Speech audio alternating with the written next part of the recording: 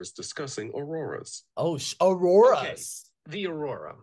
The aurora refers to the rays of bright colors in the night sky near the North and South poles. In the Northern Hemisphere, it's called the aurora borealis, and in the Southern Hemisphere, it's called the aurora australis. You've probably seen pictures of it. It's quite beautiful.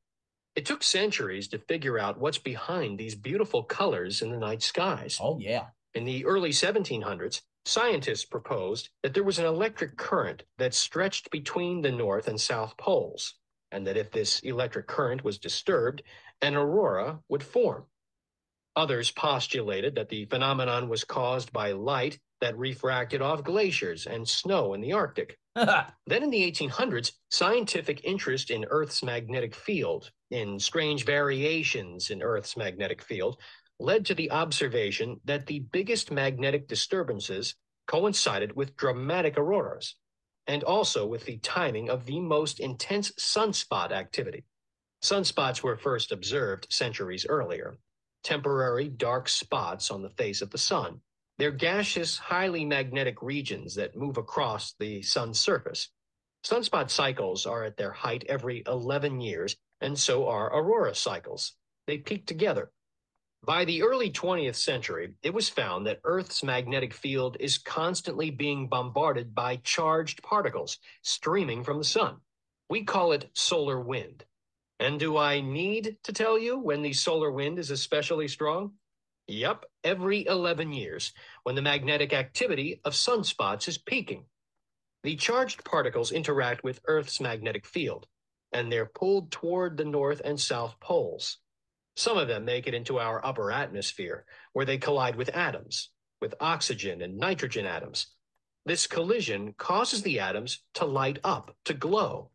Different types of atoms glowing different colors. And this is what's happening when we're seeing an aurora.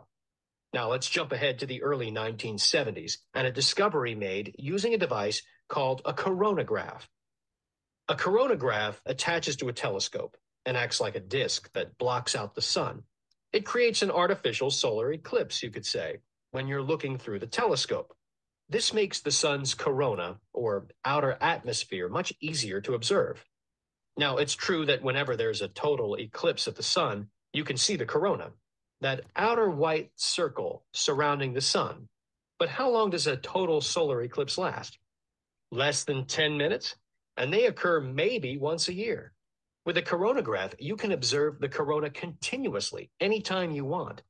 And during the early 1970s, using a coronagraph mounted on an orbiting satellite, we witnessed what are called coronal mass ejections, or CMEs for short. Oh, my God. So, coronal mass ejections, what are those? Well, they're huge magnetized gas clouds that are thrown from the sun during a big atmospheric storm.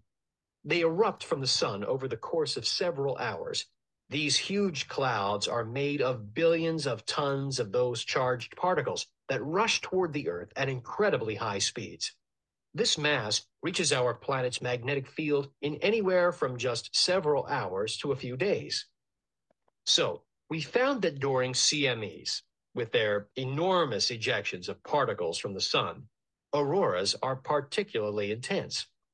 Now, as we've said, we can predict peaks in sunspot activity, but so far, we can't say the same for CMEs. We don't know when they'll occur or how large they'll be. But what would be the advantage in knowing that? Well, throughout history, we've noticed correlations between aurora intensity and technical problems, disruptions.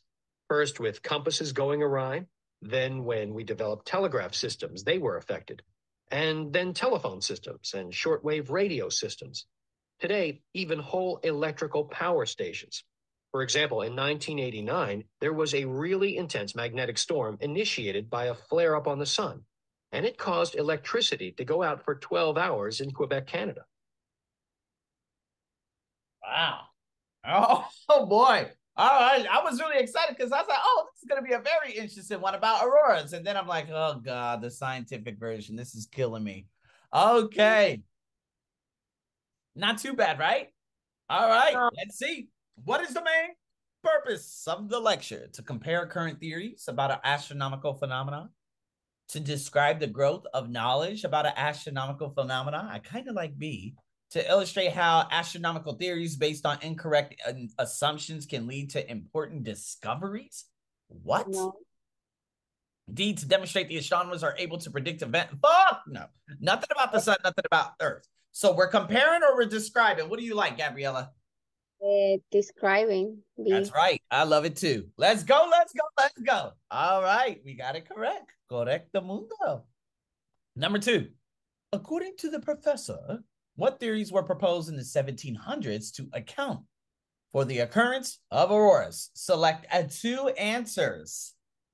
Now, I wrote 1700s. What theories were proposed? It was something about electrical current between north and south. Yeah, So I love D. Wait, don't tell me. Electric currents, he says. Mm-hmm. So where's... So D and light, snow, Arctic, sunspots. It would be D and DNA. That's right. About DNA. He talked about snow and light and... That's right. So A, it was caused by light refracting off ice and snow. And it says something about the light off glaciers. And then So that's nice. Electric current, so it would be A and D. Yeah, it wasn't about gases. And the CMEs were later. CMEs were much later. So very good. D and A. Fantastico. Very good. All right, let's keep it going. Let's keep it pushing. Question number 3. Why does the professor mention the duration of solar eclipses? So let me see. Okay, duration. Something about 11 years. Okay. Oh, yeah. Solar wind, 11 years. It's packing magnetic fields. The magnetic activity of the sun peaking. Okay. A, to demonstrate the importance of the coronagraph. B, to describe the effects of solar eclipses on auroras. Ooh. No. I don't like B. Solar eclipses? Absolutely not. C, to support a conclusion about the connection between sunspot cycles and other solar events. Sunspot cycles. He mentioned something about coronas. Yeah, he did. Right here. Block the sun. He did mention solar eclipse too. So I wrote everything right over here. Okay, why does the duration of solar eclipses 10 minutes to once a year? So I think it would be B because he mentioned solar eclipse on Aurora. So yeah, because it only occurs 10 minutes once a year, right? Let's see. A, to demonstrate the importance of the bullshit ass coronagraph, which was mentioned in my thesis right up here. Yeah, I wrote something about that. So yeah, as a research tool. Okay, whatever. The coronavirus. Okay, all right, let's keep it going. Number 4. How do sunspots contribute to auroras? Increase the intensity? Magnetic? Yeah, but Aurora intense several hours. Erupt over made of tons of charged particles. Rush towards Earth fast. Yeah.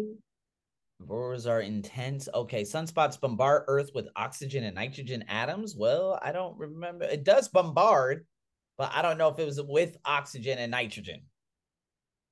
No, let me see. No. Sunspots cause temperature changes at Earth's poles. No. Emit charged particles that collide with atoms in Earth's upper atmosphere. I think it's B. It could be B or C, but I don't like C. What do you think? A, no.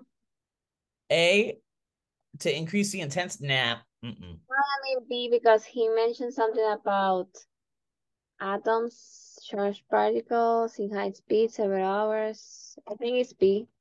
Yeah, and the thing is, it says rush towards Earth fast, reaches magnetic field, which would be Earth's upper atmosphere. Shit, I have no idea. But I like B more than C. Bam! Good job. All right. Because it rushes towards Earth's atmosphere. Now, he did say bombard, but I did not write down oxygen or nitrogen, so I didn't like C. What do you think? You look lost. No, I'm fine. I'm just Okay, all right. Because I thought you were like, ay, ay, ay. Okay, all right, good. Let's go on to the next one. Number 5. What point does the professor make when he talks about disruptions to technology? How about the powerful auras are. technology disrupt telegraph, telephone, radars, power station, magnetic storms. CMEs on the sun can have far-reaching effect. I love C. B, observant aurora activity has proven to be a better way to predict. Fuck no. Disruptions are more prevalent in the northern hemisphere. Nope. Didn't write that down either. I love C. CMEs and other magnetic activity on the sun can have.